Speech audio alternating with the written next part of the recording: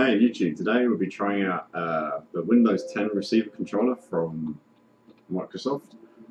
This allows you to connect your Xbox One controller, like so, using this really cheap feeling receiver to your PC. Here's a receiver, that's the box it came in, quickest unboxing ever.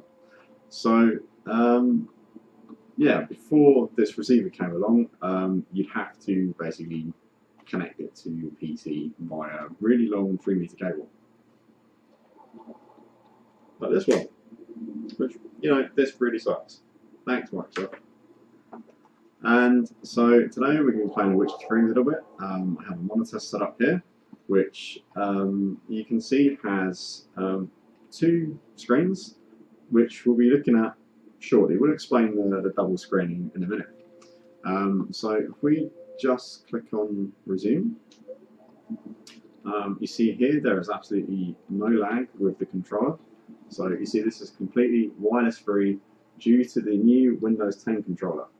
For those of you who've kind of said, hey, my PlayStation has been wireless since day one, yes, you're right, but that's using Bluetooth, which is really bad for input lag. As you can see, there's absolutely no input lag here, and really I can run around. I would get into a fight, but if you can see my health bar at the moment, that's really low, so I'm not going to. So why I'm really excited about this, other than having to run a stupidly long cable across the living room, because as you can see, I am in my living room. I don't game on a on top of a desktop or traditional game and mouse. I do like to have the console experience.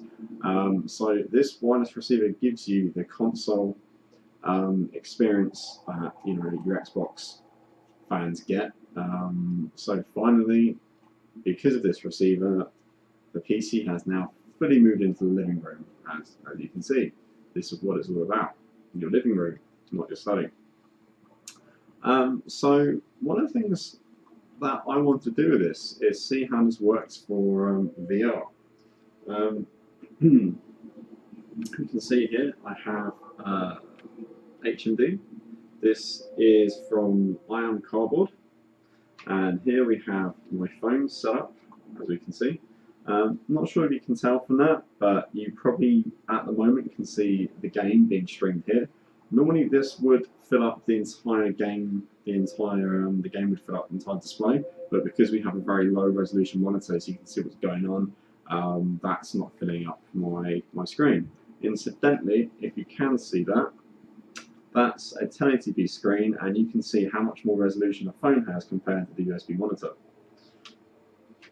Aside from that, so for this demo, I'm just going to put on the 3D headset. Bear in mind, because it is running at slow resolution, I'm not really going to be able to see what I'm doing. I'll do another YouTube video at some point to show that this does actually completely work. So the other thing you may want to do is have a pair of Bluetooth speakers. Actually, these are Bluetooth, so not Bluetooth speakers, Bluetooth headphone. So that way, literally, you can game with pretty much just these two. That's all you need. So putting this on and putting these on, I can just about see.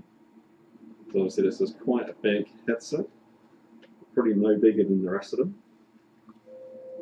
And there we go. I can now play The Witcher. And this is why I set the monitor up, because the monitor is there to basically prove that this all completely works wirelessly, because otherwise I wouldn't be able to what was that? Hey, let's grab that.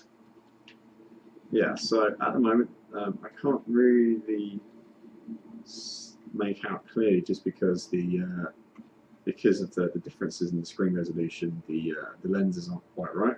But yeah, so you can see, I can see some trees over there, run towards though.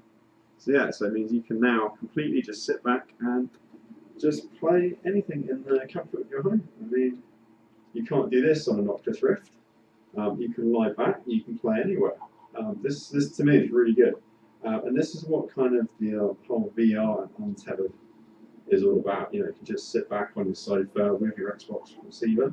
I've not been able to do this up until this week because you know you didn't have the Xbox receiver.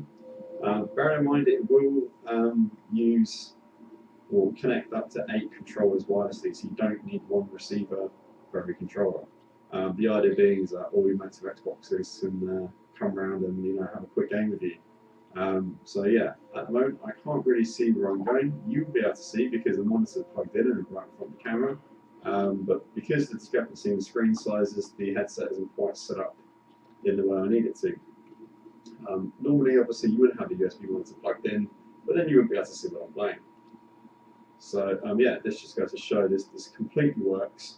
And you know, Oculus Rift, PS4 Morpheus, forget it. You will not be able to do this. You'll not be able to sit there in the comfort of your sofa and play your next gen PC games. This is what PC gaming is about. This is what PC gaming has evolved to. Yeah, so if anyone says consoles are amazing, you will not be able to do this on a console without having masses of cabling running around. So if we take all this off,